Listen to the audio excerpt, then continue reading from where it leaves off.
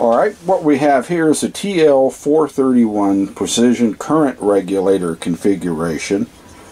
I'm putting out about a half an amp to a 10 ohm load that's getting quite hot.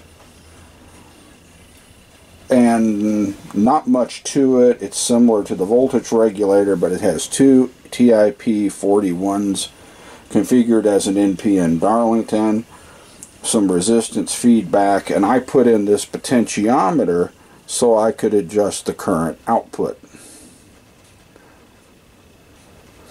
That's 600 milliamps. I could easily crank it up to a full amp. And the resistor is getting quite hot. So let's explore the circuit diagram to this precision current regulator. It's a variation of it I took off the spec sheets. Alright, now we'll be looking at circuitry for the TL431 current regulator.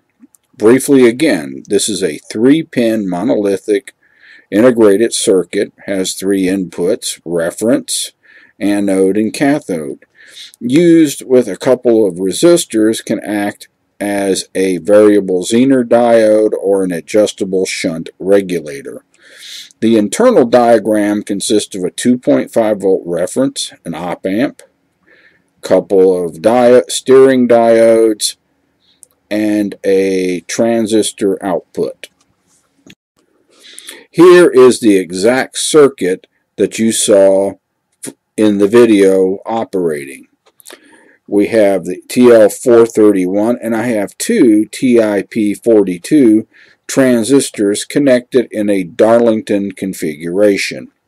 The output is fed back through R1, a 100K potentiometer, and with R2 forms a voltage divider that sends a small current into reference to maintain proper output. In the video, of course, Vout connected to a 10 ohm, 10 watt resistor to ground, and it was putting out it was adjusted to put out 5 volts.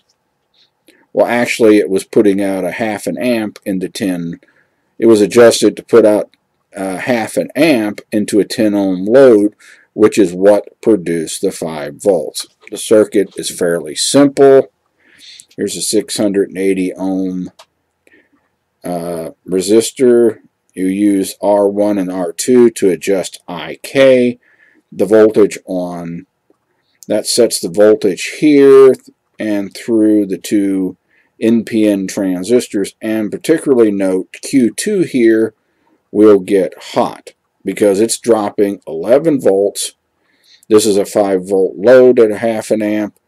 Well, most of the current is being dropped through Q2, and you need to heat sink it as I showed in the video because it will get hot. It's very stable. It works well. Here's the circuit, and there's not a whole lot more to say. Please visit my website at www.bristolwatch.com. Thanks for visiting.